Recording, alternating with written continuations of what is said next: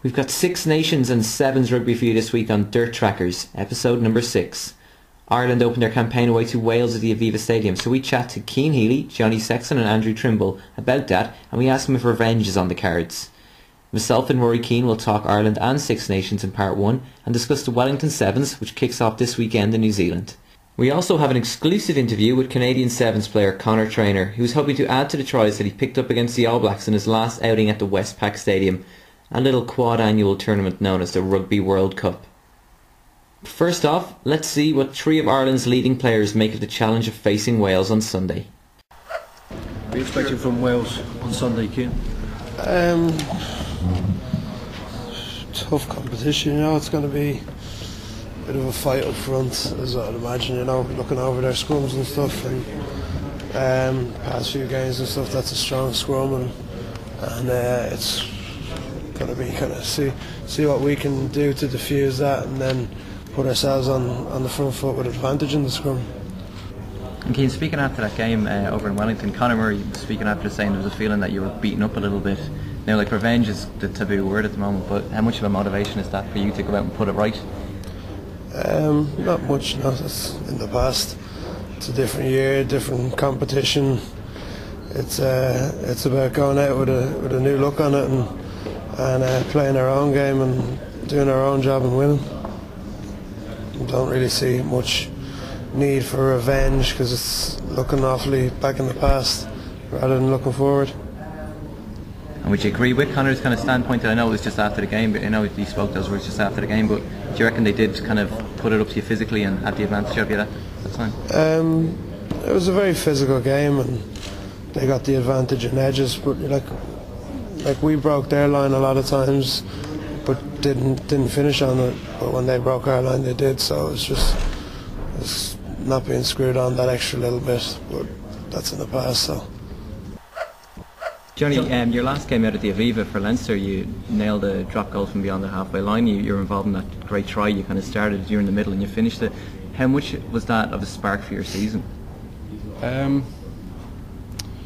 it was probably only, I think the drop goal was from 40 metres. I dummied one from 50 and ran a little bit further. So, no, I don't. I don't think of it like that. Like I said, I've been happy with how I've played, for the whole of this season. Obviously, place kicked poorly in a couple of games in the World Cup, and that can happen to any place kicker. Unfortunately for myself, it happened on the world stage in probably the 2 biggest games, in my career. But that's life, and it's just move on from it. And I've been happy enough for the majority of the season with how it's been going. Do you learn from that, Jonny? As you say, it just happened at the wrong time. What positive can you take from? Yeah, I probably beat myself up a bit at the time.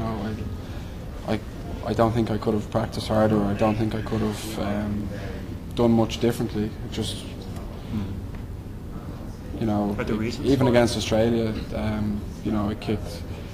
nailed one straight after half time, and then I kicked another really good kick and it came off the post, and if that had gone over, I probably would have kept kicking and might have finished the game 5 from 7. It's not a bad return in a big international game. And, we never would have been talking about this, but there's small margins, and at the time I wasn't thinking like that, but I've got a lot of good people around me, and speaking to them, that's the fact of the matter. And like I said, it doesn't sit well with me that it did happen, on the world stage, something that I was building up towards for a couple of years, and it still hurts now, but like I said, I've moved on from it, and hopefully I'll be there again in a few years' time. I can put that right. For the moment, it's just focused on trying to have a big Six Nations with Ireland. You certainly miss Brandon Driscoll not being in a squad. It's a massive loss. It certainly is a big loss for a squad. What he has to say, but probably more importantly the impact he has, he would potentially have on the pitch as well, is definitely going to be lost. But I think everybody's fully confident of what Paulie can bring to a squad. I think there's no better man to fill Brian's boots and do a good job of it than Paul. Captain spoke of you as a possible candidate to replace Brian at 13. Was that something you would have been happy with had you been asked? Or? Yeah, definitely. It would have been something that would have surprised me because I haven't played there that much. But definitely, as far as I'm concerned, I just want to get on the pitch and play as much rugby as I can, and I don't really care what numbers I'm on back. I just want to play.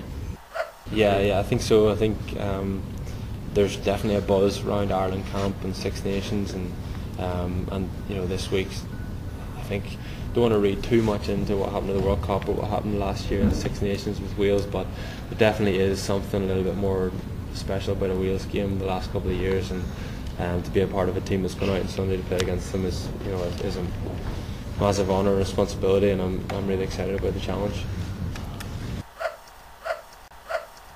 What do you kind of think of the team that's been announced? Conservative, or are you happy enough with it?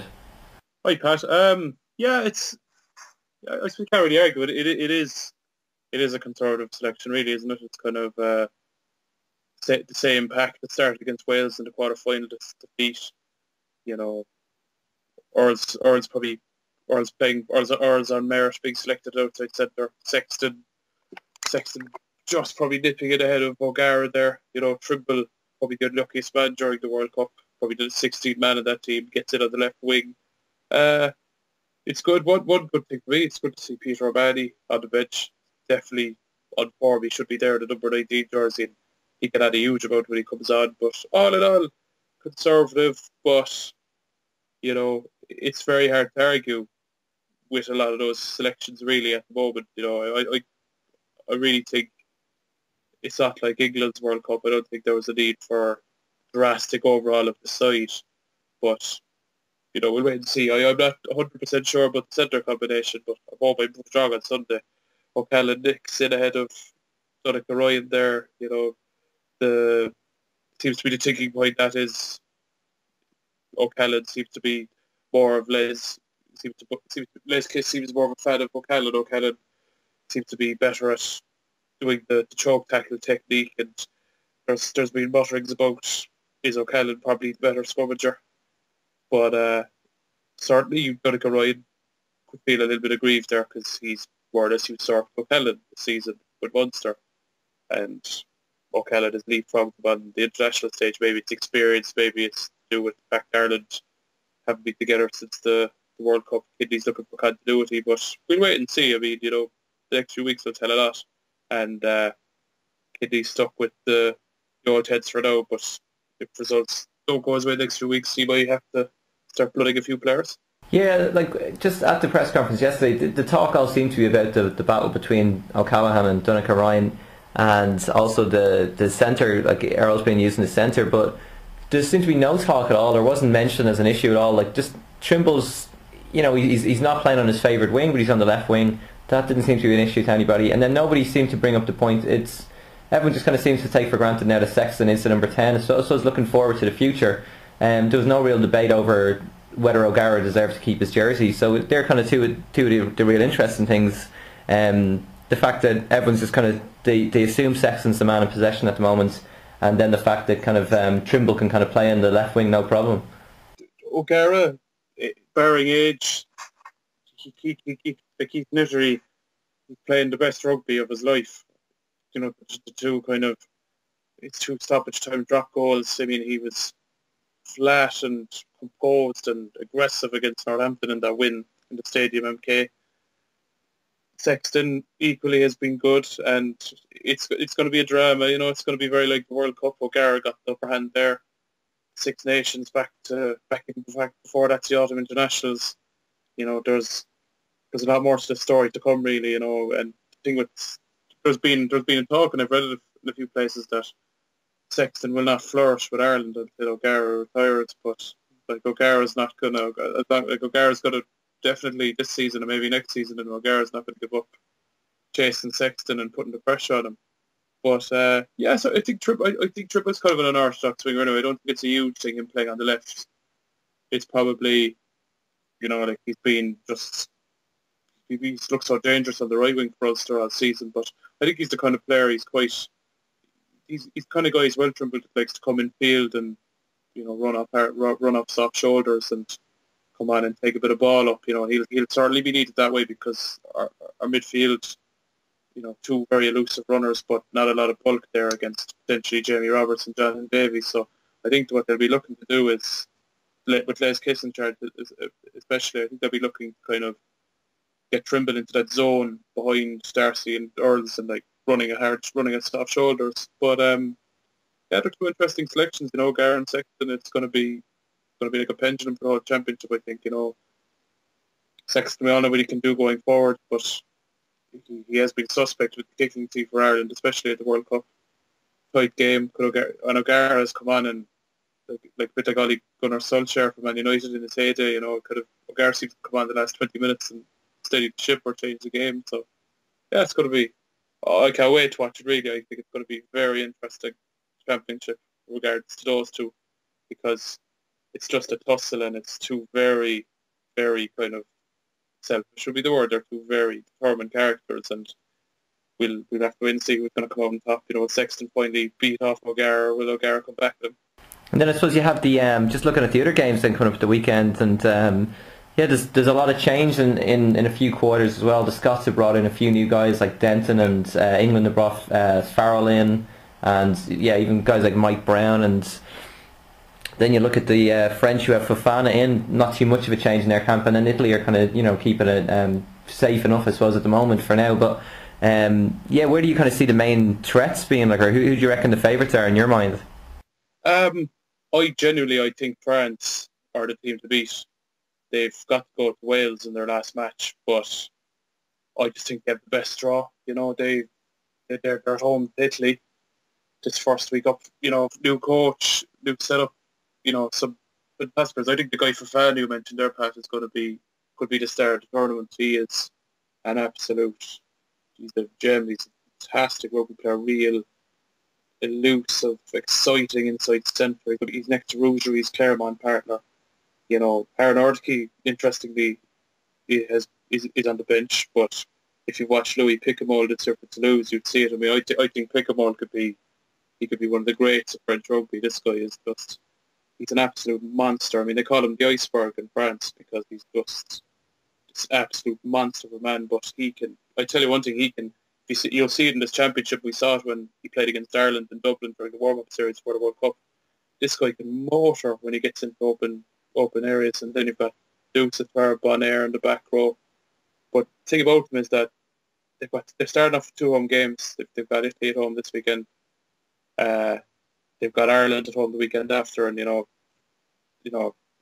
have no reason to fear Ireland in Paris. Ireland have only won there once and probably wasn't the last 32 years.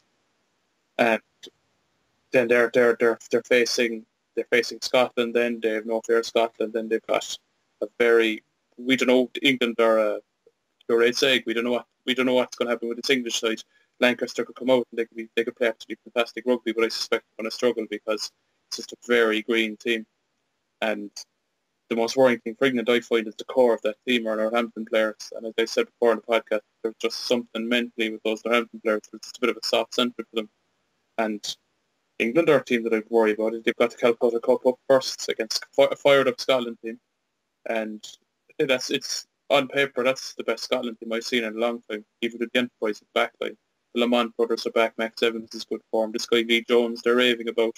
Really quick back row. This guy Denton, I've been really impressed with. But I think Scotland could be dark horses, but then again, everybody says that every year.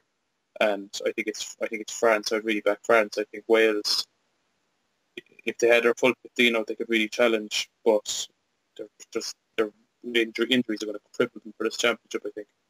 And I don't think they have the depth, particularly in the front 5, to absorb those injuries. But France, for me, with their new players, they've got a coach now who knows what he's doing and is actually picking players in the right positions, and there seems to be a bit of logic there. He's got Yashvili, the form number 9, and it's I can't look beyond France for this at the moment.